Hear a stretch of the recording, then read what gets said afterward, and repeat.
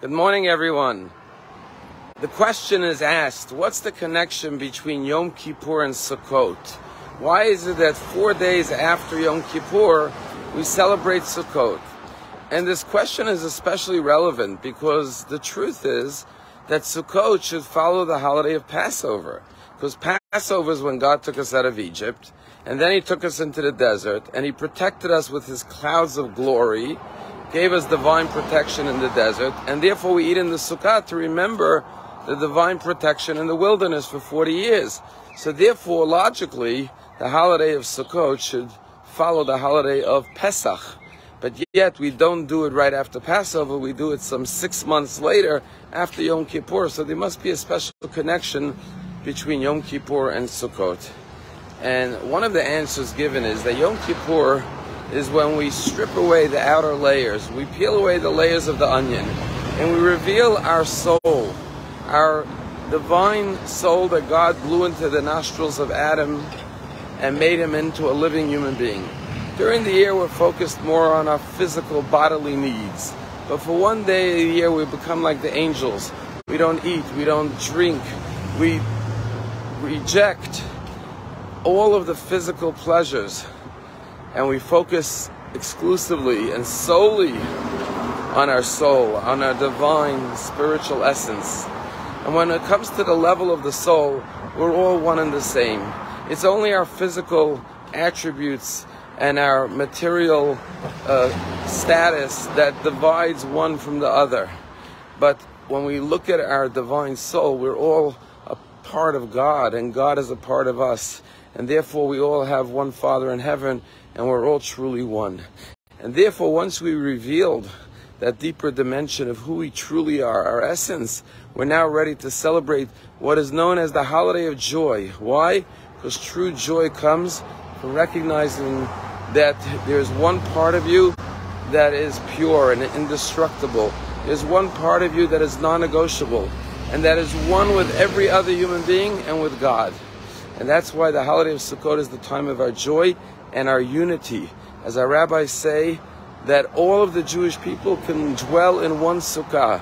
We can't all put on one pair of tefillin, or light one Shabbos candle, or put up one mezuzah, but we could all sit in one sukkah. And not only that, while other mitzvot are done with one part of the body or the other, or multiple parts, the mind, the heart, the hands, the legs, when you walk into a sukkah, your whole being is enveloped.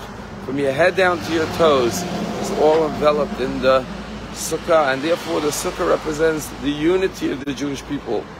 And the 4 species represents 4 different types of Jews that have to be all united as one. And therefore the holiday of Sukkot follows Yom Kippur because the theme is one. And that is to recognize who we truly are at our core, and therefore unite with our fellow Jews and our fellow man. Something happened at Palm Beach Synagogue this year, Yom Kippur, that was really special.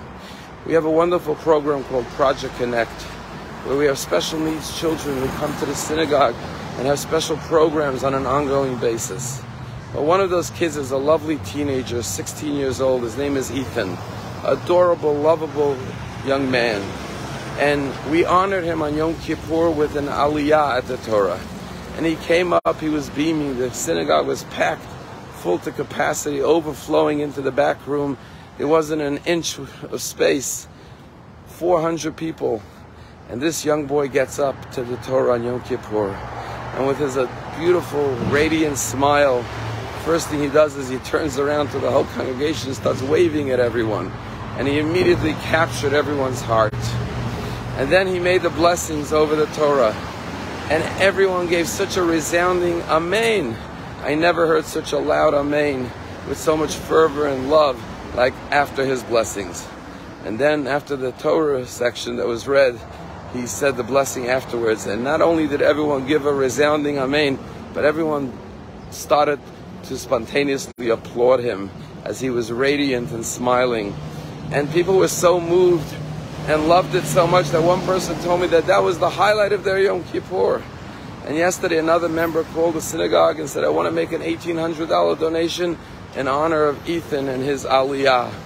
And I thought to myself, why is it that it brought so much joy to everyone in the congregation, myself included, watching this young boy get called to the Torah? That's because on Yom Kippur we realize whatever our external facade or differences are, we're really all one and the same. We're all one connected people. And when we are inclusive and we welcome everyone like the four species and we unite with everyone, we realize that there's nothing that divides us. There's nothing that separates us. We're really one loving, connected, interconnected people, all created in the image of the same one God. And that's what the holiday of Sukkot is. It's the holiday of inclusiveness, of unity, of oneness.